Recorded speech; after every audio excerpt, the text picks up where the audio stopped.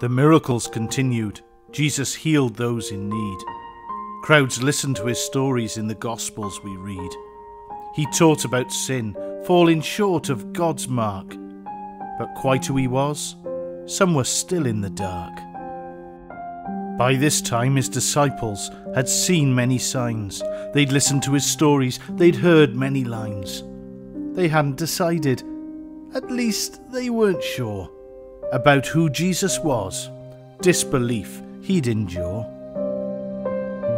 One day Jesus used stories to teach by the sea. The stories had two meanings that some couldn't see. The people they stayed and they listened all day. The evening had come, they all went away. Jesus decided to cross over the lake in a boat.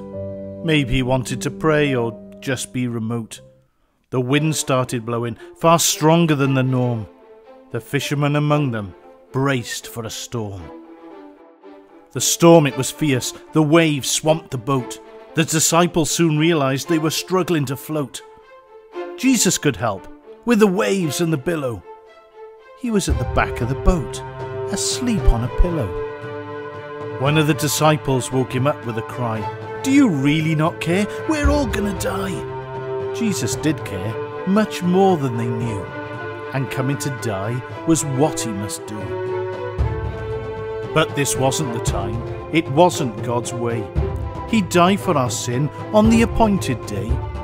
He stood right up in the boat that was rocking. He was about to do something amazing and shocking. Jesus spoke with a voice. It was so commanding. He spoke to the wind. He was so demanding. "Peace, be still," he said to the raging sea. Immediately it was as calm as it can be.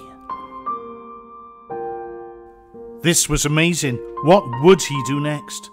The disciples stood there, all looking perplexed. What Jesus commanded, the wind and the waves had done. The disciples concluded, this must be God's Son.